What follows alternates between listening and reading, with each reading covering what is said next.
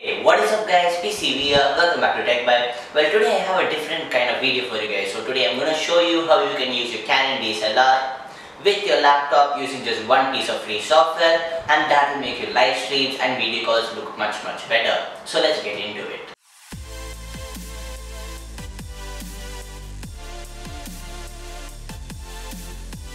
Now let's just see what we'll need. So number one, obviously the Canon DSLR. Number two, a mount, a tripod, a monopod, or something you can just rest your camera upon. Number three, a high-speed USB cable. It usually comes paired with that. And of course, number four, a laptop. Well, any kind of good laptop you have in your house, or just any laptop in common.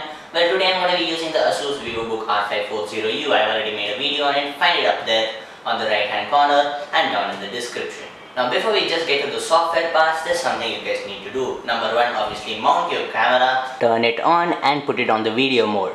Okay, so right now the very first thing you guys should do is to go ahead and find out what is the actual name of your camera. Now obviously you might just know that. So for example, mine is the EOS 1200D. The problem is that is what it's called outside North America. So if you're living outside North America, it might have some different names. So for example, here I've opened up a Wikipedia page, and on the right hand corner I can immediately find that there are three different names, and usually that's for three different regions. So it's called the Rebel T5 in North America, the 1200D outside North America, and I believe in Japan it's called the KISS X70. Now what we're going to do here is we are going to go ahead and use that Rebel name to open it into USA, so the USA website. So for example, okay, the next step you guys have to do is to just go into your browser search and search Canon USA, and immediately you have the link to the USA section of Canon, and we have actually the Canon USA here. But what we're going to do is we're going to go into this search box and type what we just found. So for example, it's called the Rebel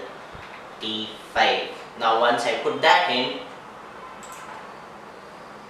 I should actually find the camera here. So this is the Rebel T5. Well, right here is the whole camera altogether. But right now let's just click into that and see what you're going to get. Okay, so as you can see here, we have a drivers and download section. So number one, let's click that there, and then scroll all the way until we find the EOS Webcam utility. So right now this is it. This is the EOS Webcam utility. This is the software that is going to help us to use the camera in both, well, let's just say some video calling platforms and also live stream platforms like OBS. So number one, we just open up that drop down there and go down until we find the download button. Once you click that download button, it should be automatic. Just choose your file folder and just put it in there. Okay, so now once we're done with that, let's just close this and find out, once again, let's just open. Okay, once you've opened up your folder, you will find that we have this zip file waiting for us here.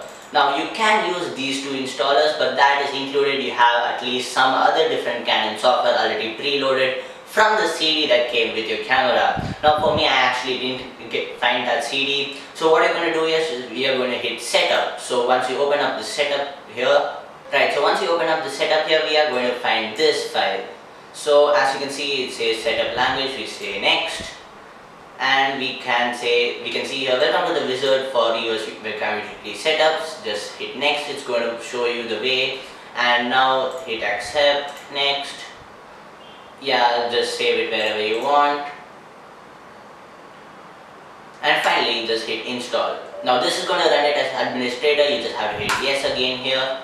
And now we just have to wait for it to install. Okay, so EOS Webcam utility got successfully installed. Now let's just open up a fresh new OBS here. And now I'm going to show you guys how you can use this DSLR using this software EOS Webcam utility as a webcam. So for example, under here in the sources tab, all you have to do is hit the plus icon here.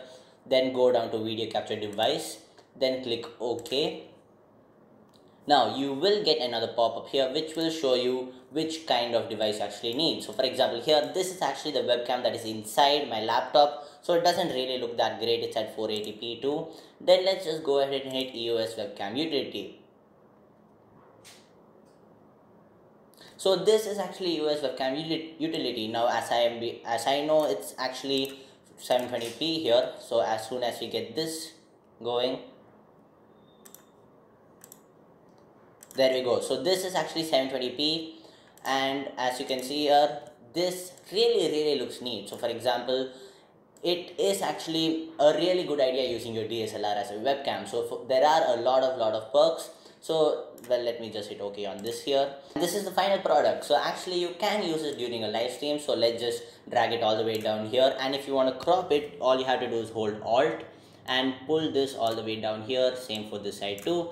Then what you can do is you can just equally remove the black bars and just zoom in and zoom out as per that square. So this is actually a really good idea if you ask me. Now let me show you how to do it in video calls too, but the thing is you can't have both of them open, so you either got to close OBS or you just don't use video calls. So for example here, I just close up OBS.